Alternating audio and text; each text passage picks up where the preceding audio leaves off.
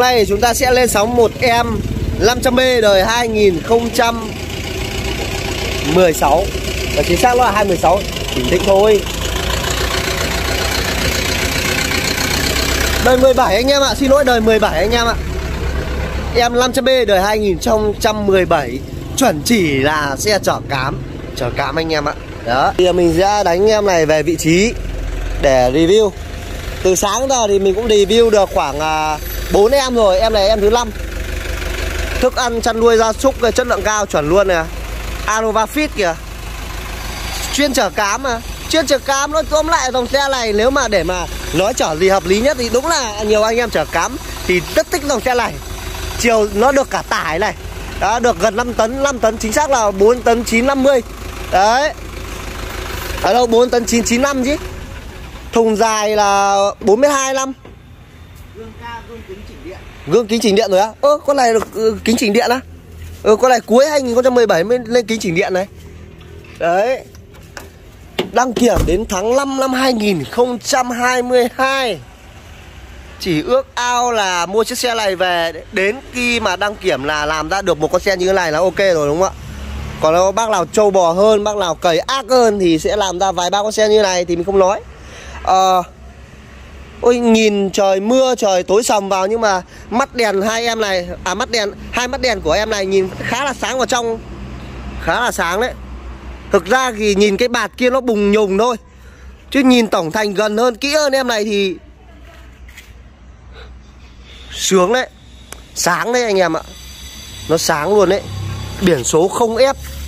Mà nhưng mà nhìn nó chỉ sứt một tí thôi. Đấy, nhưng mà nhìn nó vẫn có cái độ sáng và mướt. Đây, đèn này. Từ đèn này. Đèn gầm này. Mặt ca lăng này. Sơn này. Sơn zin anh em ạ. Sơn zin.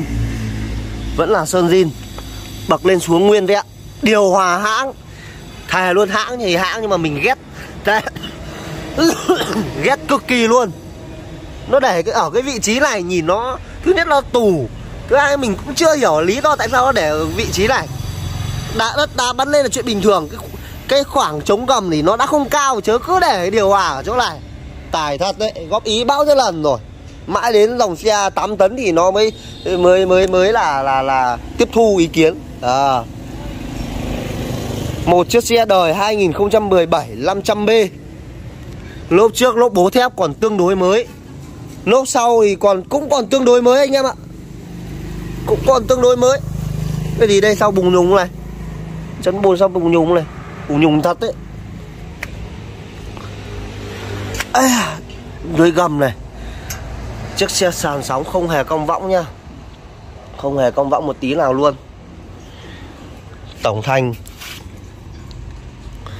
Thùng này là những cái phần này là vẫn là thùng nhà máy. Tuy nhiên những cái vít này hình như ở trong là nó đóng, nó có kệ sao ấy. Để em xem, em mở em xem. Em mở em xem nhá. Ây giời ơi. Đời 2017. Lót sàn inox. Lót sàn inox. Ở trong cũng không có kệ gì đâu. Hình như là tôi nó phập phùng nó bắn nó chắc thôi. Lót sàn inox. Phẳng đét đèn đẹp luôn. Đây, sàn inox này. Đó, và tất cả những tôn vách. Đây. Đúng, chỉ có chở cám thì nó mới giữ được xe như thế này thôi. Đó. Nó xứng đáng đồng tiền bát gạo, bỏ ra hơn 300 triệu. Nói bảo là bỏ ra hơn 300 triệu, thực sự là nó rất là to. Tuy nhiên là với phân khúc xe tải tầm trung mà sở hữu một chiếc xe khoảng tầm 5 tấn thùng dài 4m2 thì mà gọi là ổn định, 4 máy, lợi dầu thì khá là khó tìm kiếm một chiếc xe nào khác mang tên thương hiệu nào khác ngoài Olin ra. Nếu Hyundai thì khó lắm. Hyundai Hero thì không có cái tầm tiền đấy đâu. Nhưng mà lựa chọn những chiếc xe ví dụ như TMT hoặc là Vim thì giá rẻ nhưng mà nó lại không được số, nó đã gọi là xe tàu thì mình gọi là, nếu mà có tầm tài chính một tí thì mình đi tàu xịn cho nó sướng đúng không ạ? Tội gì khi nào thậm chí là bán giữ được cửa xe, mua được giá hợp lý, thậm chí bán nó còn không lỗ. vẫn nguyên túi bóng. Đấy, để đây để khoe, để các bác đến xem xe để mà còn khoe. Gương cao kính điện, và phải đánh giá rằng chiếc xe này bác chủ cũng khá là sạch sẽ giữ gìn, cho nên mới cái phần trần nỉ này nó mới sạch sẽ như thế này. Đấy. Rồi. Ok. Nội thất ở trong thì nó cũng nguyên bản, có một cái gì cả. Đấy, không hề có một cái gì cả. Nó vẫn là nguyên bản. Từ phần tắp lô cho đến ở ghế vẫn là ghế lỉ, chưa có một cái gì. Anh em cân đối thì về có thể đầu tư thêm đồ chơi, màn hình, nghe nhạc cho nó hợp lý. Đấy. Phần ở cái góc độ ở bên phụ thì chúng ta sẽ nhìn cái phần gầm này nó dễ hơn. Đấy. Sơn zin toàn thùng luôn anh em nhé. Sơn zin toàn thùng và toàn xe luôn. Và toàn xe luôn là đều là sơn zin. Nói tóm lại là đời 17 như thế này là đẹp. Còn đẹp hay không nữa thì chúng ta phải xem cả máy nữa. Cái máy nó đã ra chưa. Nếu đẹp như này thì bán giá cao yêu cầu phải zin tuyệt đối luôn. Đây. Riêng bọn này thì cabin rất là nhẹ. Úi trời ơi, nhẹ chưa. Điều hòa công ty. Máy zin anh em ạ, máy zin. Đây, tất cả cua lốp không hề mọt. Đó. Anh ơi đóng thùng giúp em ơi. Đi, xong đi trải nghiệm một tí. Đây là những cây xào, anh em không cần phải đầu tư nữa. Những cây xào chọc bạt. Những cây xào chọc bạt. Ok, đèn sườn đầy đủ. Da máy sáng.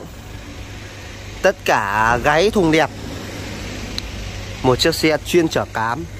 Nếu có duyên thì em lại về chở cám tiếp, phục vụ gia chủ, làm giàu cho gia chủ thôi.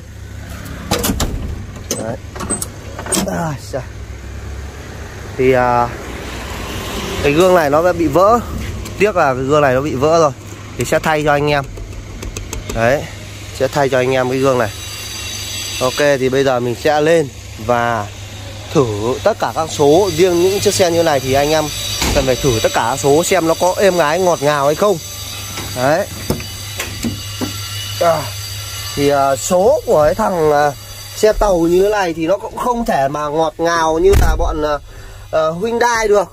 Tuy nhiên rằng nếu mà so với những cái cùng phân khúc xe tàu, xe ít tiền ấy, thì số Olin, côn số Olin là ngọt ngào lắm rồi. Đấy. Dòng 5 tấn thì nó có khác một chút. Thì bình thường ấy thì xuống đây phát nó là số 2, đúng không ạ? Thì như ở đây xuống đây nó là số lùi. Đấy. Cho nên là nhiều anh em đi 5 tấn là đôi khi là nó sai số, là cứ bảo xe yếu. Nó chỉ là cửa số nó khác thôi. Đấy. Bật điều hòa cho mát nào. Bật điều hòa cho mát nào. Điều hòa bọn Olin này bật phát là Z luôn. Đấy, bật phát là Z luôn. Mạnh mẽ lên. Đấy. Thử tất cả các số, anh em nhớ thử tất cả số nhá, để xem là nó tất cả côn số nó có ngọt ngào hay không. Đấy.